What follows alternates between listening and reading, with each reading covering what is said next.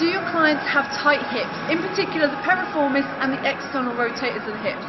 First of all, to find out whether they are tight, if your client is doing an eccentric or lowering phase of a squat, they'll be turning their feet out.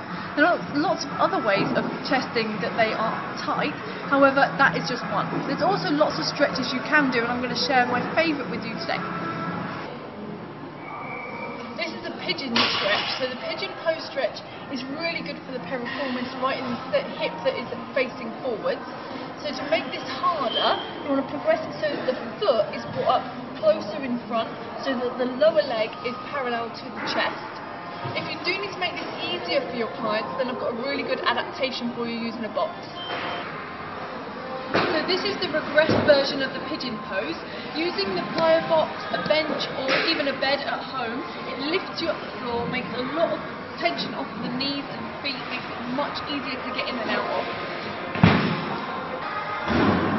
To recap, the pigeon pose is great for tight piriformis and external rotators.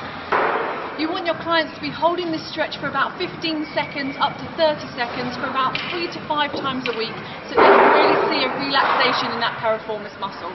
If you like this video, make sure you hit the like button and tag in any of your clients that have got tight piriformis. Thanks for watching, and I'll see you on the next video.